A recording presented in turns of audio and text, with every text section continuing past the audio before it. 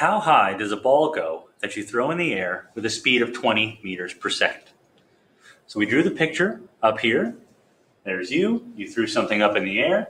We know the initial velocity is 20 meters per second, but because we're throwing it upward, it's going to get slower and slower and slower. Because as we know, anything that we throw up in the air, the acceleration is down 9.8 meters per second squared.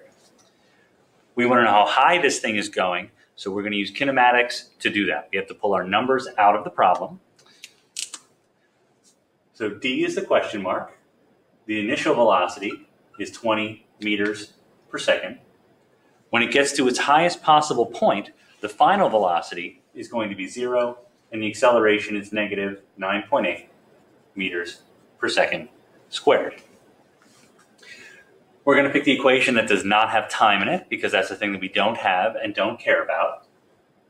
So that would be VF squared equals V naught squared plus 2AD.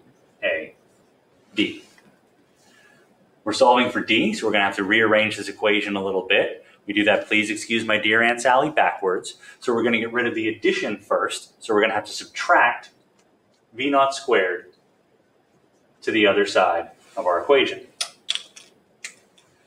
That means on the right side, V naught squared cancels, leaving me with VF squared minus V naught squared equals 2AD.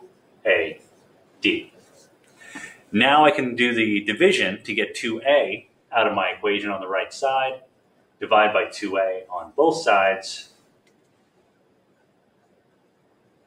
The 2 and the A cancel on the right, and that leaves me with VF squared minus V naught squared divided by 2A will get me D.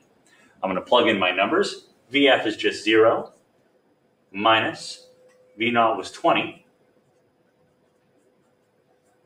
We still have to square that number, divided by 2 times negative 9.8 meters per second squared. 20 squared is 400. 9.8 times 2 is 19.6. They're both negative because I'll have 0 minus the 20 squared, and 2 times negative 9.8, and the negative in the top and the negative in the bottom will cancel out, giving me a positive number, which makes sense because I'm throwing it upward, and upward is a positive number. If I plug all that into my calculator, I should find a positive height of 20.4 meters for how high I throw the object.